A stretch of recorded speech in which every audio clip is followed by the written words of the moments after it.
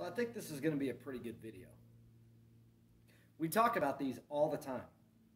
As gun owners, we do them on a routine basis. Well, and if you're a gun owner and you haven't done these, you're probably doing something wrong. But when we do these, what do they really tell us? And more importantly, what don't they tell us? What am I talking about? Function checks.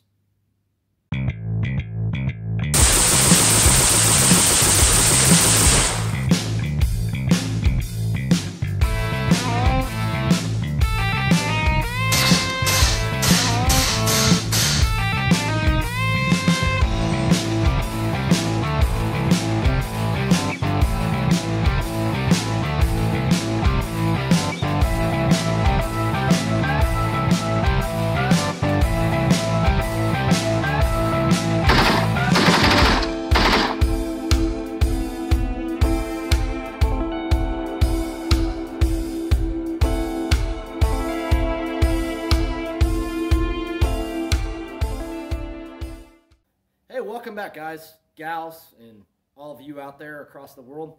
I'm the gun psychiatrist, and welcome back to another episode where we're going to be talking guns, gunsmithing, and more importantly, function checks and what they do and don't tell us. The candidate rifle that we will be using for this video is a Stevens Springfield Model 187 November. Now, for most of you that don't know, the 187 November is a blowback operated 22 long rifle. They're great little squirrel guns, and this one seems to be having some issues. Function checks can only tell us so much about a firearm. Why do we do function checks? Number one, a function check tests the safety mechanism in the fire control group. That's it. They don't really tell us much about function other than that the fire control group is functioning. For example, if we rack this bolt back and put it forward, obviously we know this is unloaded because we've checked the chamber, the magazine's unloaded. Okay, and we squeeze the trigger. The hammer goes off. Okay, it hits the firing pin flies forward, thus striking the round that is sitting in the chamber. And if this were live, the subsequent gas would blow back the action, recock the hammer, and go forward. Once this happens, the hammer is thus reset by the bolt. And when we let go of the trigger, we should hear what is called a disconnector disconnect the hammer from the sear, allowing it to reset back onto the main sear of the trigger. Hear that little click? There we go. Okay? And thus, if we squeeze the trigger again, we would repeat the process. But in this case, we did not hear a click. It's striker fired, moron. So, doing a function check on this firearm tells us a lot about what could be going on with it. We obviously have an issue in the trigger pack. But when we fire it, it tells us a completely different story of what's going on with it. Because there's something happening with the bolt and the trigger pack simultaneously. And it's hard to narrow down. So as gunsmiths, you need to be very keenly aware of what is going on and how to diagnose each system. Function checks can tell you a lot about a gun. But there's also a lot they can't tell you. Specifically, they're not going to tell you how the gun actually functions. They're just going to tell you that the function of the fire control group is working properly, which in this case, it doesn't seem to be working very properly. So how else do you check the function of a firearm? But a test fire in this case would tell us what's going on with this gun, and we can thus narrow down the problem.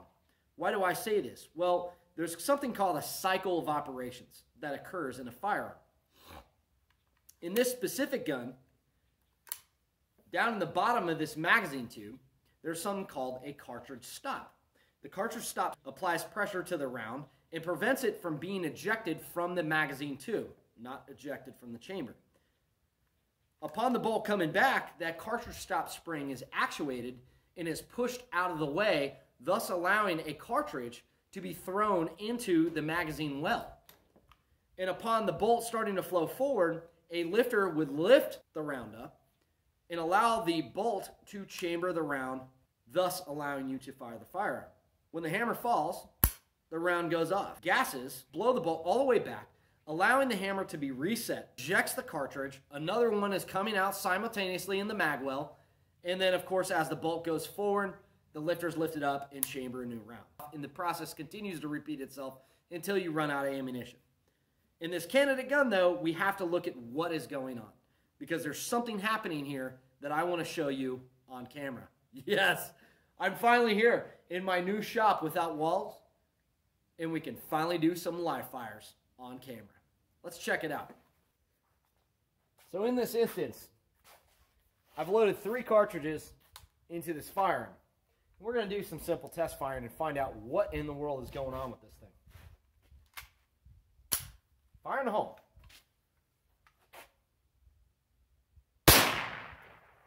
So as you see, there's no sear reset. But is there another round in the chamber?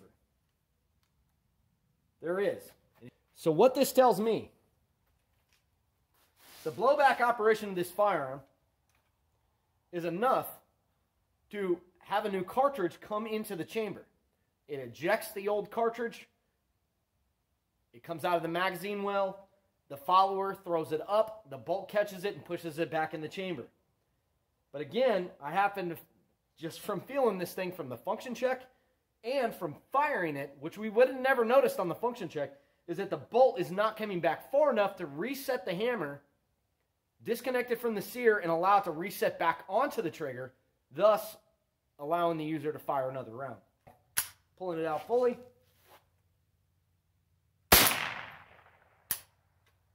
This time, it reset the hammer enough for us to fire. But we seem to be out of ammunition. So, this could be a possibility of ammunition. We have 2 different grades. We have this just, straight lead tip, and then we have another variety. So in diagnosis of this, to test the possible theory that, well, hey, we could have a ammunition problem, we're going to start with, we know the rounds that cycle. These might be a little bit higher of a grade of round. We're going to put that one in first, then we're going to drop another one in, and a third one. And we're going to see what the hell happens here.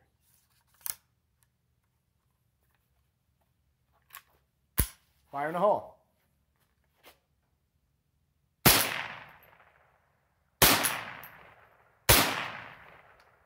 Okay, so we're getting some intermittent spikes.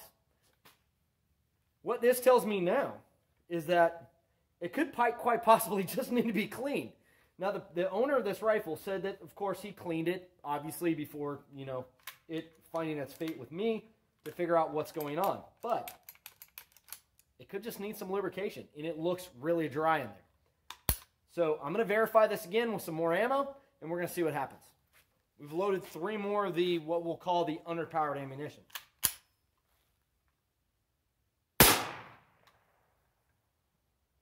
That, to me, stinks.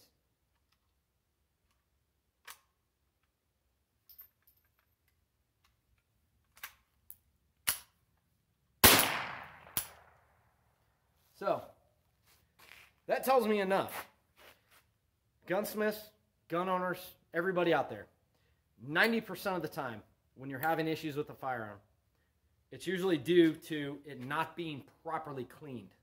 And I happen to have a feeling that this is exactly what this is. So what we'll do is we'll go back up to the house. We're going to fully strip this thing, clean it, and put it all back together and see if we can still replicate this issue, which will tell us thus that something is wrong. For those of you aspiring gunsmiths out there, this is just all a day on the job. This is what it takes. You got to narrow down the problem. And 9 times out of 10, it's lubrication and cleanliness. So let's go really verify and see if my theory proves to be true. If not, we might find something wrong on the inside of the gun once we inspect all the parts.